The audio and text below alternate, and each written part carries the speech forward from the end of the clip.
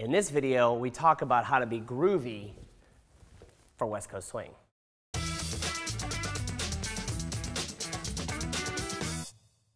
Hey guys, Brian B, Miss Megan here at West Coast Swing Online. We're talking about how to be groovy in West Coast Swing, and we've got a little pattern that we're going to break down and talk about a concept for you. So it looks like this: a 1, 2, a 3, 4, a 5, 6, a 7, 8, 9, and 10, 11, and 12. So first, the concept. The concept is just that when you connect your body weight to your partner, so Megan's going to connect her right side into my hand, and I'm going to counterbalance that.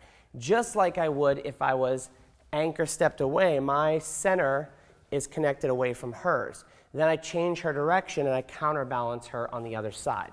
So that's the concept that we're doing. I could even get in here and I could do the same thing myself, right? Where I'm connecting myself into my partner.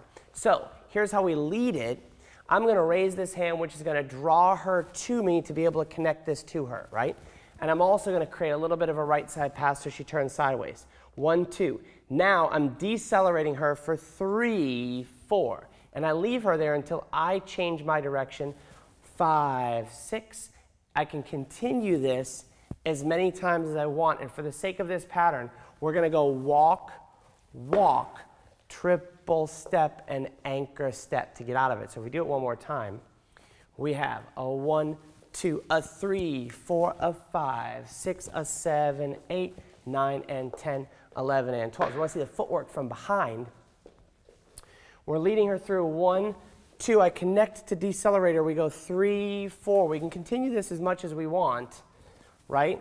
But when I'm done, I'm going to dance walk, walk, walk, walk, putting her on that foot. So I'm letting her be prepped. Triple step and anchor step. So there's a cool pattern for you to be groovy with your West Coast swing. If you like it, hit the thumbs up, subscribe to our channel, and if you want more cool stuff, you know what to do, westcoastswingonline.com. I'm not lying, we got cool stuff for you there.